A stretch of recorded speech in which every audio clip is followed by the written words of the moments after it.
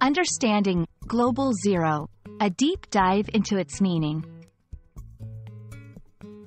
Hello, everyone. Today, we're going to explore an intriguing phrase, Global Zero. This term might sound a bit technical, but it's quite relevant in today's world. Whether you're learning English as a second language or just curious about global issues, this video is perfect for you. Let's dive in and unravel the meaning of Global Zero together.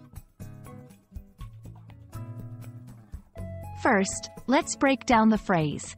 Global refers to something worldwide, affecting or involving the entire world. Zero generally means nothing or the absence of something.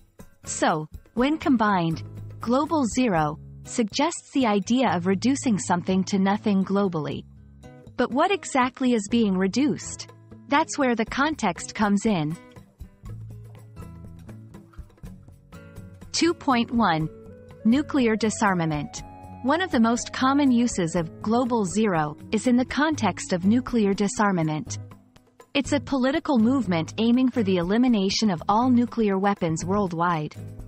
When people use Global Zero in this context, they are talking about a world completely free from nuclear arms.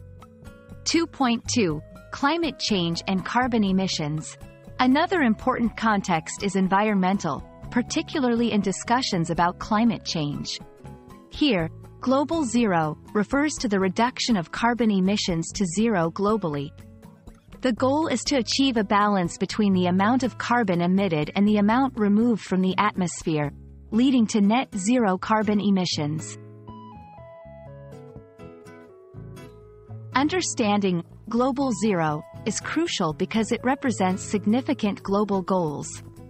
In the case of nuclear disarmament, it's about global peace and security. Regarding climate change, it's about protecting our planet and ensuring sustainable living conditions. By striving for Global Zero in these areas, we aim for a safer, healthier, and more secure world. Achieving Global Zero, whether in nuclear disarmament or environmental sustainability, is challenging.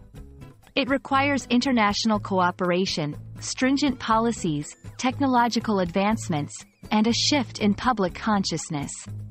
These challenges make the phrase not just an objective but also a call to action for global communities.